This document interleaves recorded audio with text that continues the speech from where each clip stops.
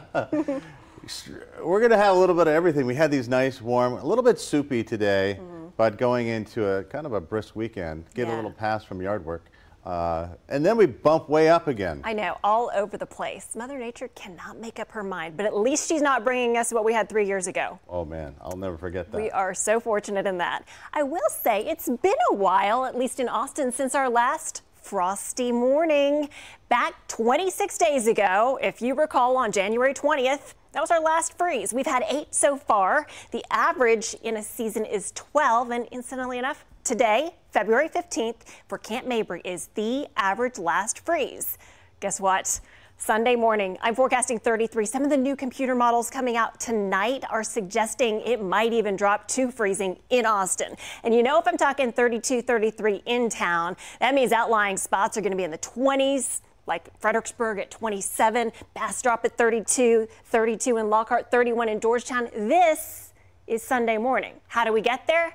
Well, first we got one more really warm day ahead. Today we hit 71 degrees. Right now it's 65. Our overnight low probably only going to fall into the low 60s. And then guess what? Temperatures right now, nice and mild. We will see that all the way until probably around 5, 6 o'clock tomorrow. And then comes that strong cold front. Meanwhile, I've been watching a system down to our south. It may bring some rain to our friends in San Antonio, maybe as far north as New Braunfels. Maybe those of you in Luling or Lockhart might be able to luck in on some of this. The majority of us, though, going to be dry.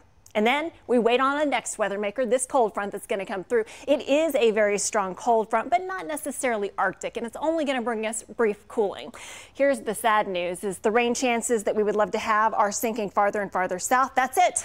Don't count on it. Most areas will be dry. Meantime, for tomorrow, cloudy skies from start to finish, 61 at 8 in the morning, 4 o'clock temperature right around 71.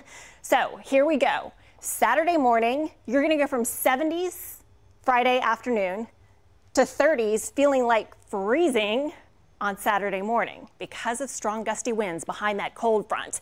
High temperature on Saturday, just 51. High temperature on Sunday, just 58.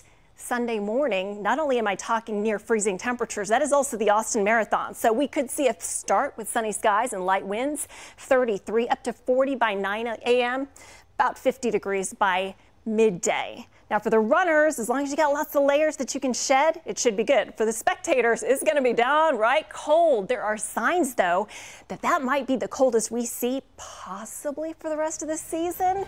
And look at this. Wednesday and Thursday, we could see the warmest of the year so far into the 80s. We'll be right back.